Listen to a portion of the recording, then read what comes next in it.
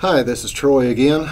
We've talked about making metric conversions and understanding those units of measure that you're working with, whether it's amps, volts, ohms, whatever it is.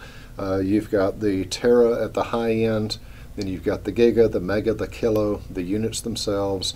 Going down into the decimals, you've got milli, micro, nano, and pico. We talked about the acronym that will help you to remember how to list those out. That giant megaphone killed 1 million microscopic naked people. We also have the acronym that helps you remember how that decimal point moving left or right correlates to moving up or down in those units of measurement. Let ugly roses die. So we're able to work with those to get those into the sorts of units that we need them in. The other big thing that we want to talk about and make sure that we're comfortable with is using a scientific calculator that's going to help us with the calculations that we need to make. Most of the calculations you're going to be doing, you're not going to be actually working it out by hand. You're going to need to be able to use the calculator. And so we do want to take a look at that. You do want to make sure that you have a calculator that has engineering mode on it.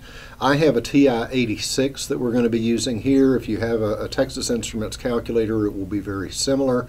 Again, as long as you have a calculator that has engineering mode on it, you're going to be able to use that. So that's one of the first things that we want to check. When we look at the TI-86, and most of the TIs work basically the same way, there is a menu which is referred to as the mode.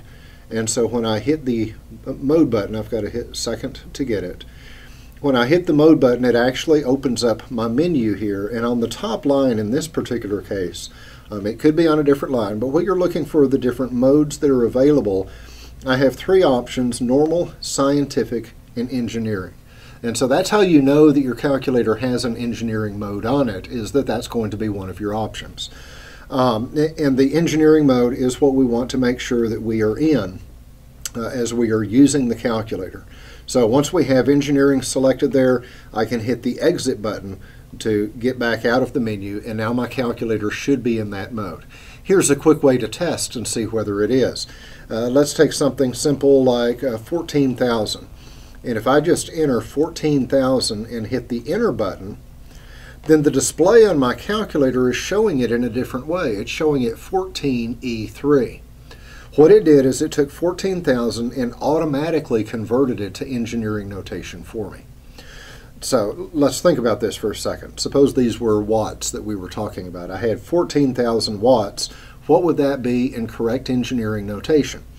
Well, we know that we want between 1 and 3 numbers to the left of the decimal, so that means I would need to move my decimal to the left 3 places. That would give me 14.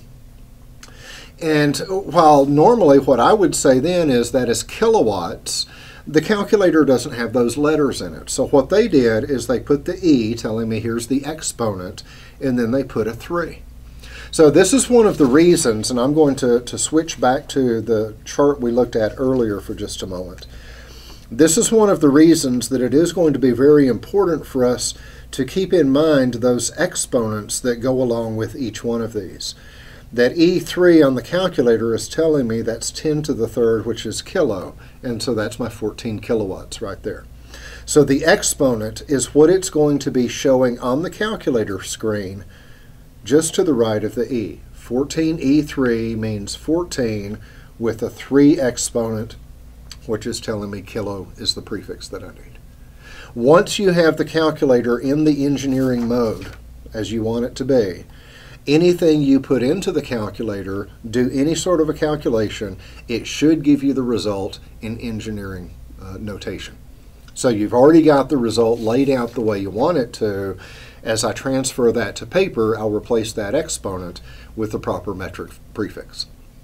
The other thing that we want to remember, because we could run into this as we're looking at some problems, not always will we see it this way, but another way of writing these sorts of things is that 14 kilowatts, that example we were looking at just a moment ago, that could be written as 14 times 10 to the third power watts.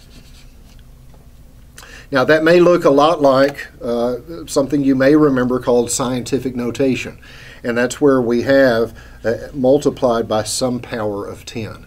And that's exactly what engineering notation is doing. It's like scientific notation, with the exception that all of the exponents in engineering notation will be a multiple of 3. In scientific notation, you could have 10 squared or 10 to the 5th or any exponent there. In engineering notation, the exponent should always be a multiple of 3. So this is another way of writing it where we take that metric prefix and we replace it with the power of 10 that represents.